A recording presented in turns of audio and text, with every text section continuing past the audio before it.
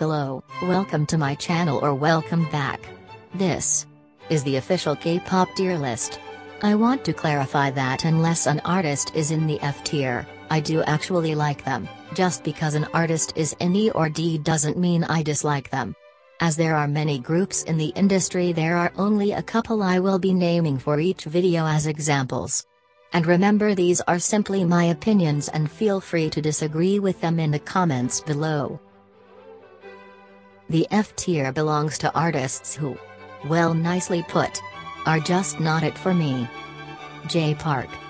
He had one song on the Oh My Ghost soundtrack and I was astounded. I loved that song and still do, and could not believe that the voice singing the song Eyes was Jay Park. Like Jay Park, this man. Jay Park simply does not make music for my demographic, and that's all I'll say about that. Is one. I have, for the life of me, tried to get into their music, but Fiesta and Violetta just hurt my ears. The video for Violetta is so pretty, I wish that the song sounded as pretty as the visuals they were giving me.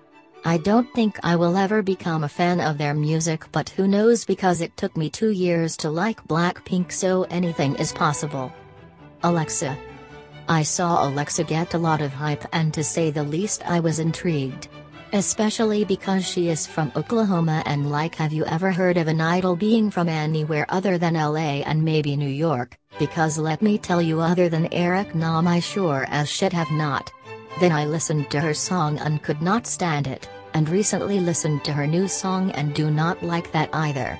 Her music has just been in a style that I do not completely enjoy, and I feel like maybe they should have stuck her in a group.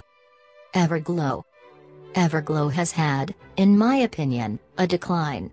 Bon Bon Chocolate was great, then Adios and Dun Dun sound pretty much the exact same. I feel like they had so much potential to be different, but their music not only sounds the same, but I feel like their concept is just them following the trends and attempting to be trendy. Dun Dun to me had the most potential to be different and better, but they added the beat drop and pretty much just ruined it and made it sound the same as their other songs.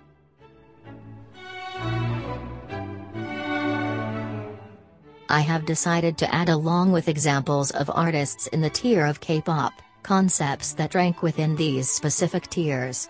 I am aware that multiple videos can have a range or combination of several concepts, but I am going to try and separate just based on concept and not song, because like I said, multiple concepts can be put into a singular video. The F concept goes to a visual concept, in which, like the category suggests, are just not for me. These go to most stylistic choices that feature cultural appropriation. I do not really think I have to explain the simple concepts of why it is wrong, if you have common sense, but other than that, it just looks weird and wrong.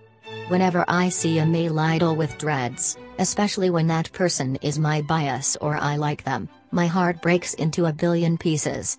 Yes, lots of people do it, that does not make it okay. That is it, folks.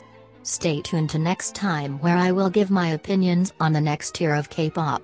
If you want to keep up with me, social media will be in the description, or you can subscribe and turn my post notifications on to be notified when I upload a new video.